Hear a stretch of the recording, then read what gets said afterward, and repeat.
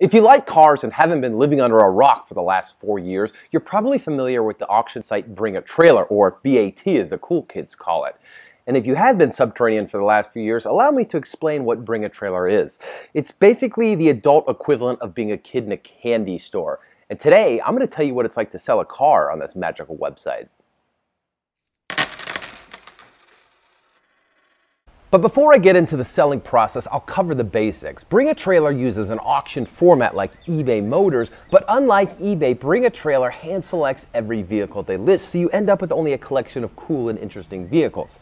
Well, if I'm being honest, a few clunkers do slip through the cracks, but the vast majority of the cars listed on Bring a Trailer are the kinds of vehicles you'd stop to look at Cars and Coffee. There are 3 other important details that separate Bring a Trailer from eBay Motors. The first is that BAT allows comments on all their listings, so you end up with a network of experts vetting every single car they have listed. Not sure if that's a factory color for a 1979 Peugeot 504? Don't worry, there's someone out there that'll be able to tell you. BAT also requires a credit card on file for all bidders, and the site places a 5% hold on every bid. This policy helps weed out the kind of seedy individuals that might place the winning bid but don't actually have any intentions of buying the vehicle they've won.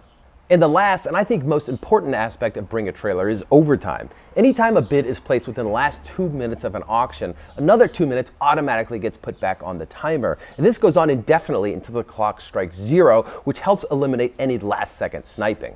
Obviously, the first step in selling a cool or interesting vehicle is owning a cool and interesting vehicle. In my case, I'll be listing this, a 1999 Jeep Cherokee that I featured in an earlier video.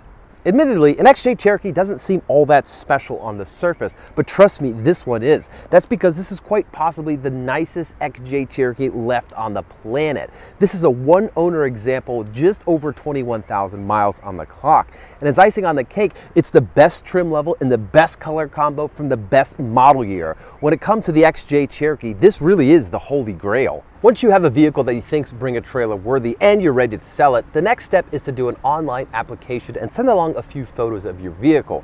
Someone from Bring a Trailer will then go over your application and decide if it's Bring a Trailer worthy or if you'll be stuck listing it on the Craigslist classified. Usually the whole application process just takes a day or 2. I've been on both sides of the Bring a Trailer acceptance letter, and the process is similar to that of waiting for your acceptance letter from college. Get in and you're ecstatic, but get rejected and you'll curse the day you learned about Bring a Trailer. I didn't want to sell my car on your stupid website anyway.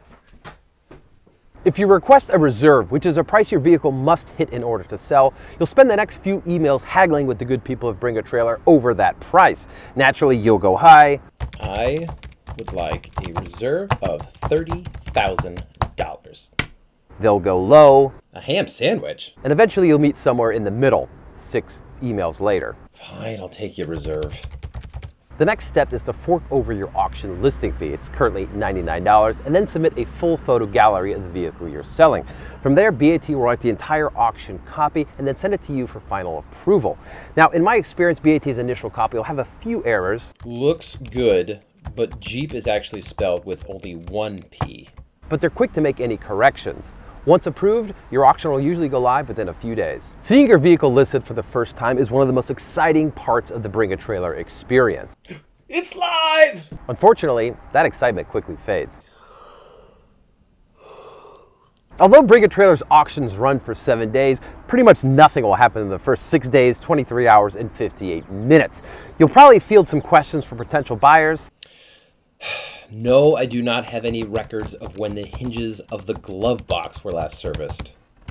But not a lot of bidding goes on in those first few days. Then, about an hour before the end of your auction, someone will inevitably ask for undercarriage photos. You're just asking for those now? And then, with just a few minutes left, the bids will start to flood in. Bring a Trailer's overtime feature almost always comes into play with bidding going down to the last second. If you've got a bad heart, Bring a Trailer might not be the selling platform for you. Once the bidding ends, you'll have one of 3 reactions. If your vehicle didn't meet its reserve, you'll feel relieved that you didn't lose your shirt and simply go on living your life.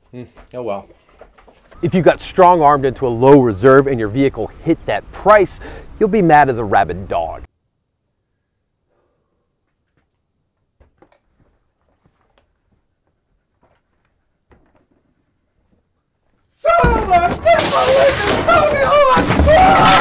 If you got the price you wanted, you can proceed with your happy dance. Now, although Bring a Trailer facilitates the sale of your vehicle, they don't have much to do with the actual buying process. At the conclusion of the auction, they'll put you in contact with the winning bidder, and then it's up to you to hash out a payment, usually via a wire transfer, and when and how the vehicle is going to be handed over. Once all that's done, the only thing left to do is count your money and plot your next terrible car decision. Ooh, a manual Jaguar X-Type. Oh, a first-generation Audi TT. Alfa Romeo ran when parked. A blue Land Rover Discovery.